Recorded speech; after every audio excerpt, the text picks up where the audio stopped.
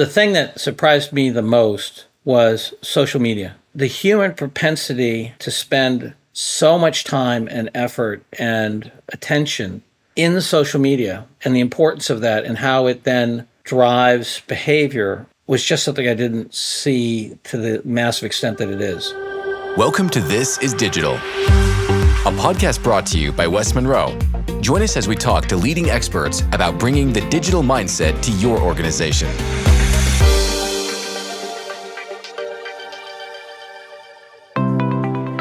Welcome to This is Digital, a podcast about leading with digital to win in the marketplace. I'm your host, Rissa Reddan, partner and chief marketing officer at West Monroe.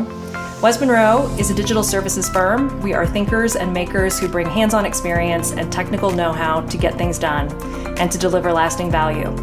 On This is Digital, we'll be talking to experts about how to go about not just doing digital, but being digital.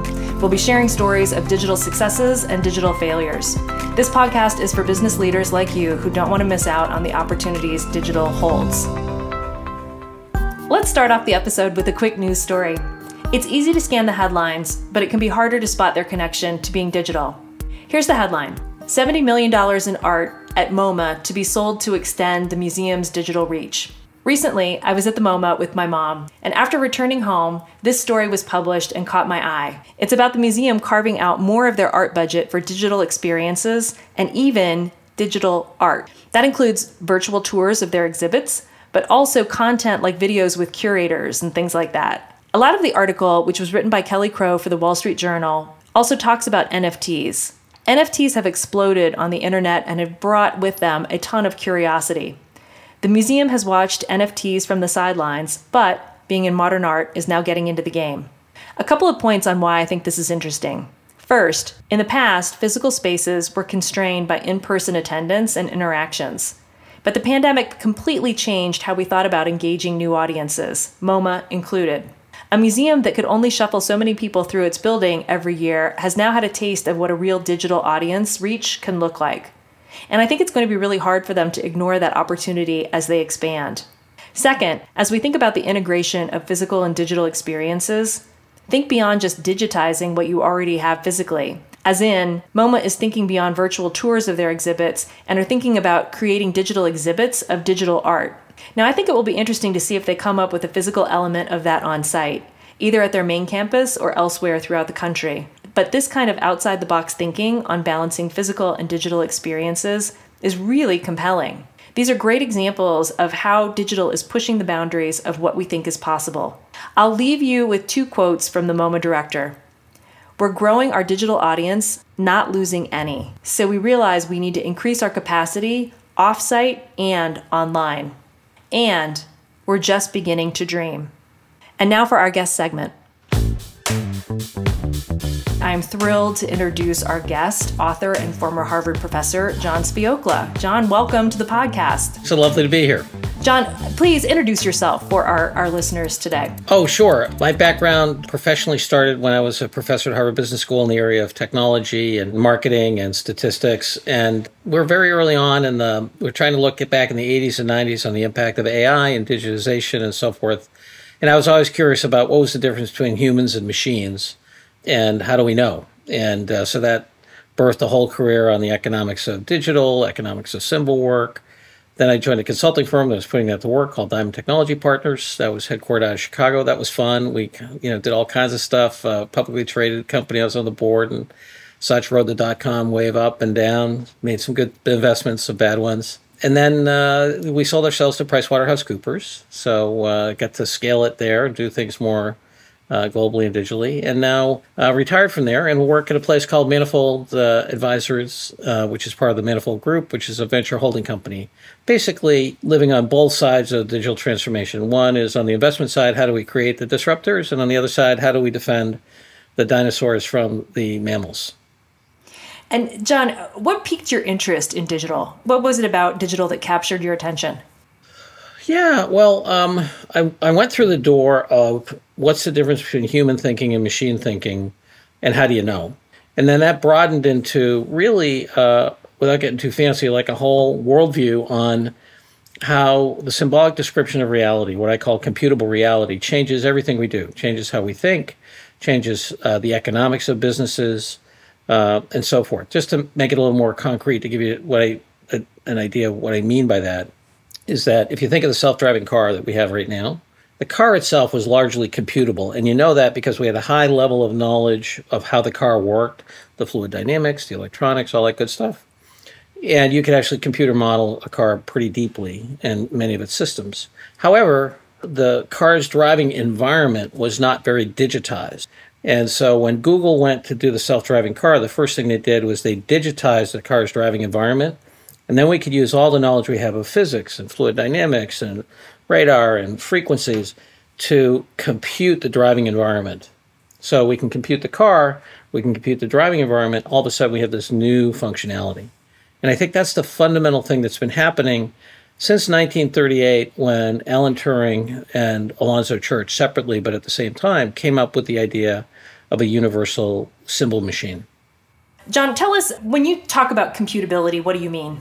So something becomes computable when you have a high level of at least correlation and then causation and a high level of digitization. Okay, the self-driving car, we had a high level of knowledge of how a car drives, but we had very little digitization of the car's driving environment.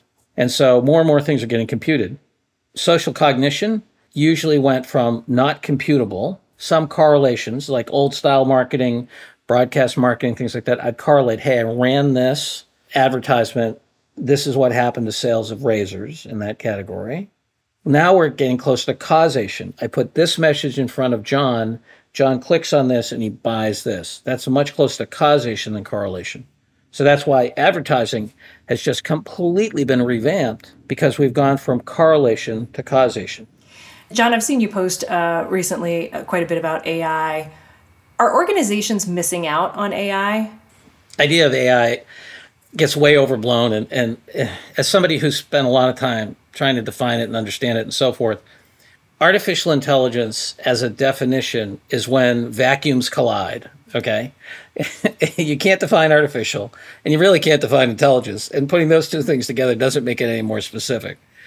So forget that for a minute. Artificial intelligence as a label is very, very useful for describing a set of techniques. And that's really important, because how we extend our technique portfolio is a big deal. Like when we invented statistics, everything in business changed, right? And I think the invention of statistics actually was much more important than AI will ever be. And AI rides on a bunch of statistics anyway. But if you look at business pre-statistics and post-statistics, radically different, right? Risk, planning, capital allocation, all that stuff. So with AI, I think that people are focused too much on technique and not enough on differential competitive advantage. That's why I like computability better. I may or may not use the technique of AI to get a computable advantage. I might use plain old statistics. I may just use better sensors. Hey, instead of predicting it, I'll just put a sensor out there like they do at Climate Corp, where they do satellite-based crop insurance. They have a sensor on the ground and a statistical model, and then they pay based on that, and they don't have to send out a claims adjuster. Well, it doesn't have to be AI, right? It could just be statistics and a sensor. So I think people focus too much on the technique and not enough on the advantage.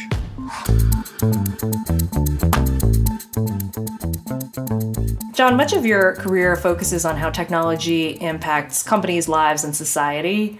What's the most surprising thing that you've observed over your career? The thing that surprised me the most was social media. And it's funny because I had studied mathematical sociology, so I understood the interplay of networks and how that mattered. But the human propensity to spend so much time and effort and attention in the social media and the importance of that and how it then drives behavior was just something I didn't see to the massive extent that it is. The dominance of the digital players, the fact that, 5 of the top 6 most highly capitalized companies in the world are digital companies, none of that surprised me. Facebook surprised me. And why do you think that people do give it so much of their attention? What's your theory?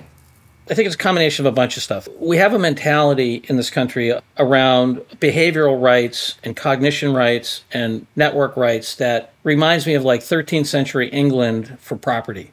my understanding of 13th century England, I probably get some of this wrong, and any of your viewers who wants to correct me with the facts is fine, but the king basically owned everything. And you could have grazing rights, and you could have rights of way, and you could fish, or you could take this many deer out of the king's forest, but the king owned everything. And maybe the duke, if some duke helped him keep in power, right? All right. King Google, Duke Facebook, or King Facebook, right? They own everything in their digital environment. And I understand the click-through things have been defended up to the Supreme Court and all that stuff, but that's nuts that we don't have other kinds of stuff. And why is that the case? It's because we don't have any primitives to describe property. I'm a big believer in property, that property and human rights go together. Property and the ability to trade those, and and the ability to have society protect your property rights. We're like in 13th century England. What I would like to do is, look, I would like a transaction right that says, I'm going to talk to Rissa on this thing, and you, service provider, you, software provider, you don't have access to recombine that.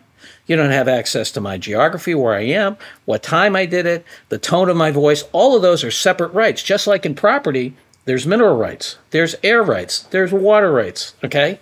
Somebody had to invent those so we could dislodge them from the king, and then we could trade them in markets. And so I think the fundamental economic conception is a physical conception, not a digital conception. And do you think that that's something that will shift over time? I mean, is that where blockchain changes the game because there's greater transparency? Well, I believe that we need an intellectual discussion that talks about what are these primitives, okay? And I think that the discussions I've read and seen so far are not fundamental enough. They're trying to take the old industrial model and bring it onto this and say, oh, it's too complicated. Hey, you click the, you click the, what do they call it, the shrink wrap, contract, right? So forget it. So first, I think, because you can't make progress if your thinking is wrong. So first, I think we need a fundamental thing. When we have that, I think that sets the stage for different parties and interests getting access to that. So let me give you a specific, for instance. I think that retailers are nuts to use Amazon's AWS. They're just nuts because they are using their behavior of their customers to give those providers first in the demand chain access. So I would hope that some of the people who really, when they understand computability of reality and digital, will start to say, well, wait a second, it's not in my interest. I have a lot of power, market power. It's not in my interest to have this stuff embedded in my supplier. Well, is that not having a true understanding of the value? Is it thinking the way in which people are approaching the value chain of their business, or what's contributing to that? What aren't people seeing? Sure, I think that there's at least two things. First of all, there's just what you said, which is that the just now you're starting to get some executives who've been grown up in digital. But I used to teach at a business school, and I still think that what we teach about digital economics and symbolic economics and the economics of symbol work is just insufficient. For example, most understanding in economics, quality, marginal cost, return on capital, all that other stuff is based on a normal distribution. Well, digital economics are not normally distributed. They're hugely skewed. If I have a few people with the right tools and the right access, I can have 10 people do the work of 10,000. And, Facebook looks at Google and says, Facebook has almost 200,000 customers per employee. Think about that. That's nuts. And they look at Google and say, those folks are bureaucratic. So digital economics aren't taught, right? Symbolic economics are not taught. It is at the high end. It's smart people who are trained doing a complex interdependent task, and you're trying to raise the collective IQ of those people, okay? That's completely different than decomposition, standardization, and you can see it in organizations because senior executives don't let the technology group reconfigure their work. So their organizational power, they just push away. It's like, oh, yes, thanks, John. Yeah, maybe I'll do that, maybe not, And you can see it. You can see it in sales organizations, right? People don't adopt, and the organization adapts around them. They don't talk about the fact the reason they're doing that is because they have too much organizational power to jam it on them. That's a long-winded answer to say, I don't think people understand, they're not taught the fundamentals of digital economics and symbol work, which is where most of the value in economics is going today. I think that we haven't confronted tremendous social implications of allowing the strip mining of our symbol world and our behavior world by a few corporations. Well, the traffic pattern in my town is a public good. It's not a private good. Okay? But there's no discussion of that. It's assumed that, oh, thanks, Google. And I love the Google product and I use it all the time. I'm not saying that. But there's no notion that, hey, you know, that's actually a public good from like a lot of different dimensions.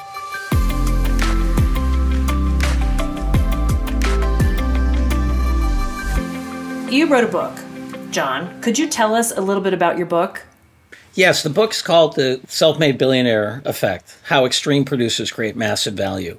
I just got curious about how do people create huge amounts of value. I studied value a lot, taught business, been a consultant for many years, and I get interested, okay, well, just like you look at the extremes in anything, you can learn something. So I wanted to look at these self-made billionaires. And so what we did is we profiled all the self-made billionaires we could get access to, and at the time, there were about 1,400 in the world. I was surprised that the majority of billionaires are actually self-made. And so you see a increasing ability to create and hold on to value very early. We looked for ones that we could profile pretty clearly from public information.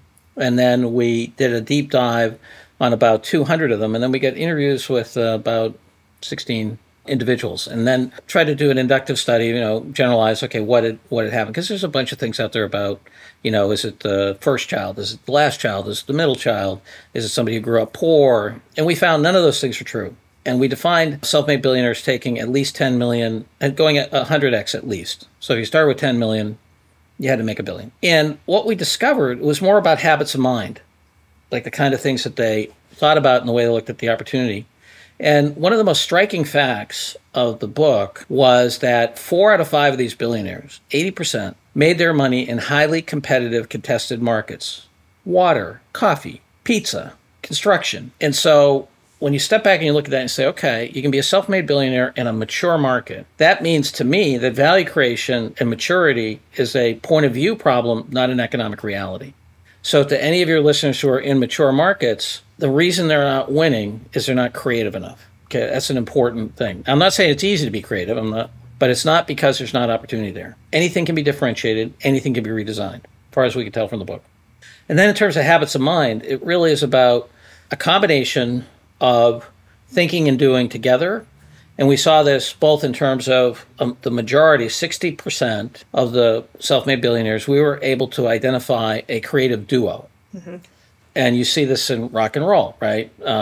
Yet Jagger and Richards at the Rolling Stones.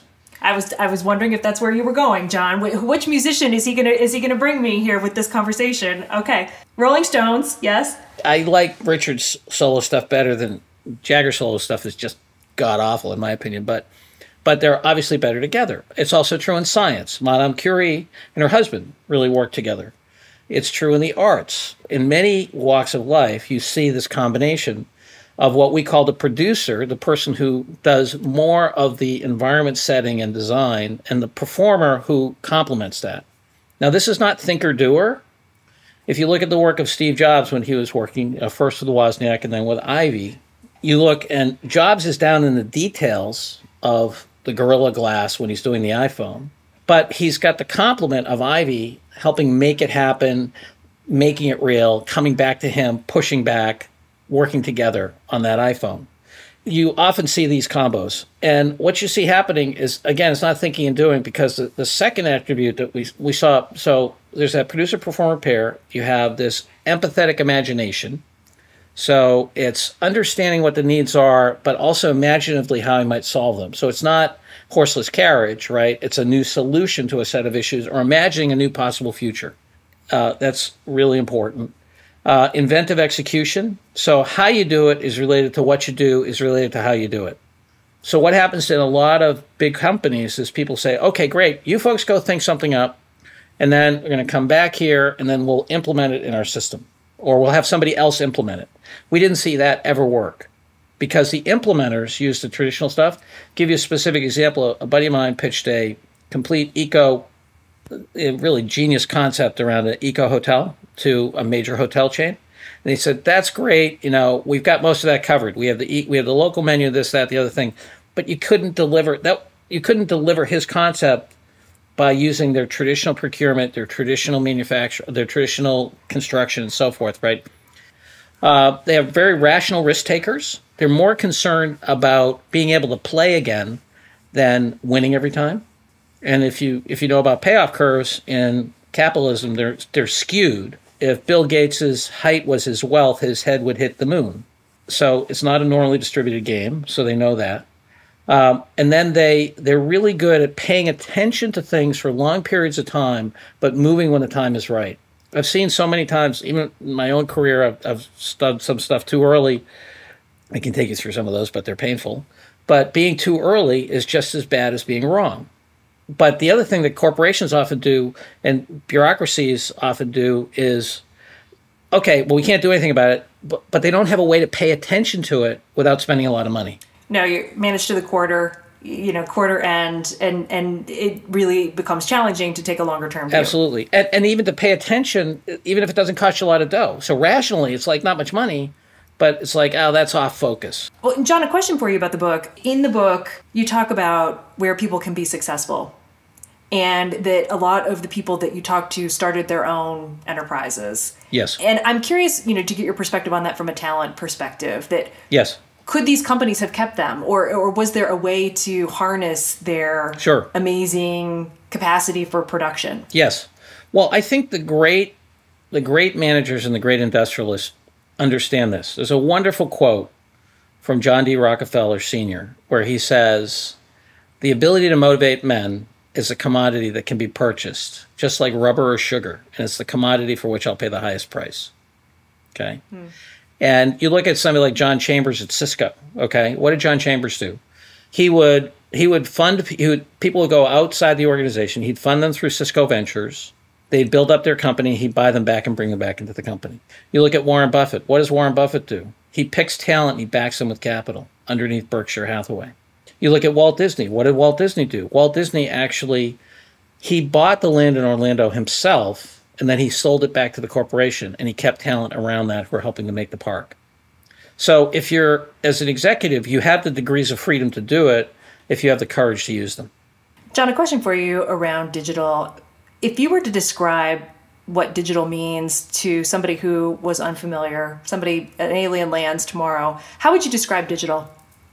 The way I would describe digital is that there's a thing, and then there's an information description of that thing. And digital makes the information description of that thing better, faster, cheaper, recombinable, reusable, creates new assets. We talked about in the bionic world, you create behavioral, cognitive, and network assets. Those are only available in digital. So it turbocharges symbolic descriptions of reality. And at the end of the day, symbolic descriptions of reality are the main thing that separate us from the animals. John, this has been delightful. For people that would like to stay connected to you and to follow what you're up to, where is the best place for them to go? Sure. The best place would be to go to LinkedIn, because I update that pretty well. And that would just be, LinkedIn/in/J Sviokla. I also have a personal website, sviokla.com. And of course, the work that we do at Manifold Group is where I'm spending most of my time. So it's manifold.group. And we have lots of new intellectual property and thinking about computability and digitization and what it means for value creation all the time. Thank you so much for joining our podcast, This is Digital. Thank you. Thanks for listening to This is Digital.